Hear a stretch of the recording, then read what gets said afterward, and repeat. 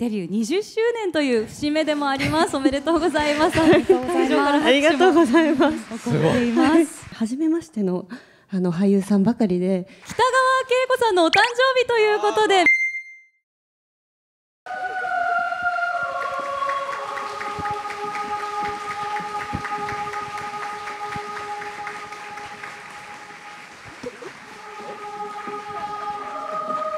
センター気にしていただいてありがとうございます。皆様ようこそお越しくださいました。本日はどうぞよろしくお願い申し上げます。はい、皆さんこんばんは。長谷部香織役を演じました北川景子です。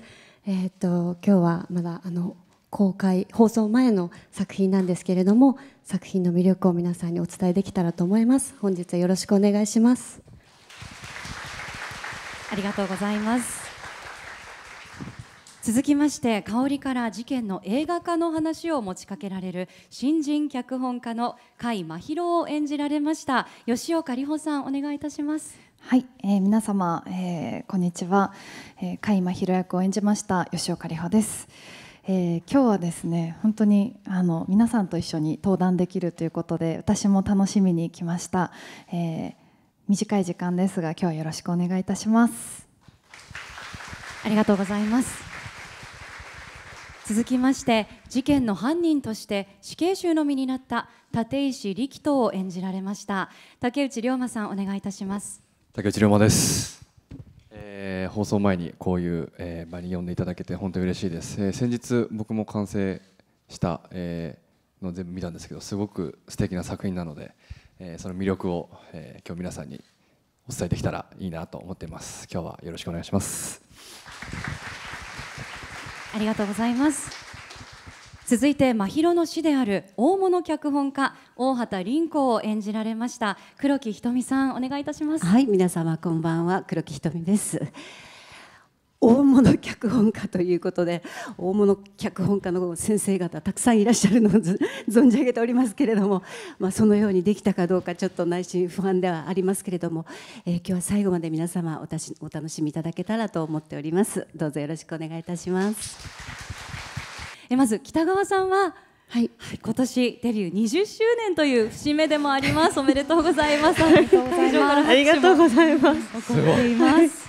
ありがとうございます。こういったタイミングでこの作品のオファーを受けた際のお気持ちはいかがでしたでしょうか。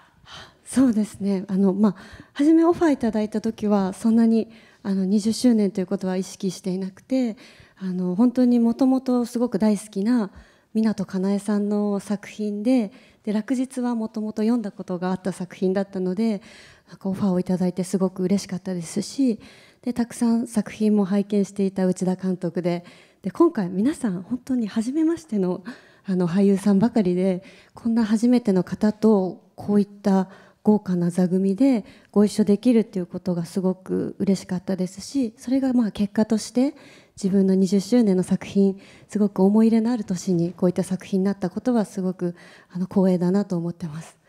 実はここで皆様にサプライズがございます。本日はこの完成披露の舞台に大変素敵なゲストがお越しくださいました。早速お呼びいたしましょう。皆様どうぞ拍手でお迎えください。原作者の湊かなえさんです。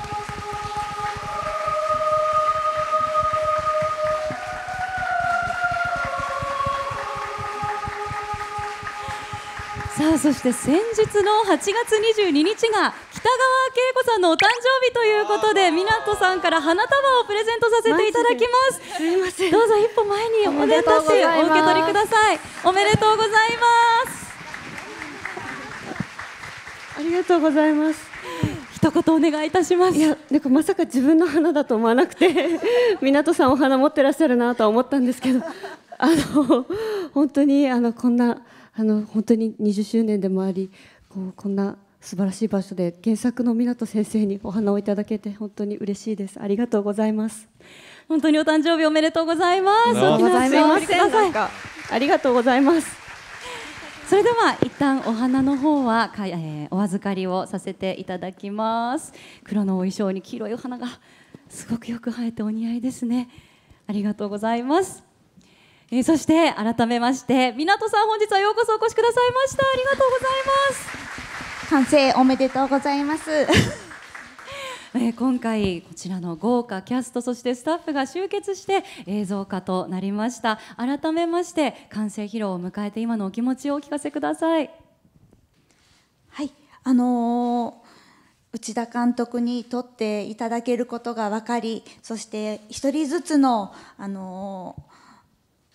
主役が北川さんというところが一人ずつこの方がやってくださりますっていうのを聞いて、もうまさかまさかの連続で、もう完成が楽しみでしかありませんでした。でもその間コロナなども挟んで本当にこの日を迎えられるのかなっていう思いも途中あったんですけれども、このような場に一緒に立たせていただけてとても光栄に思っております。ありがとうございました。ありがとうございます。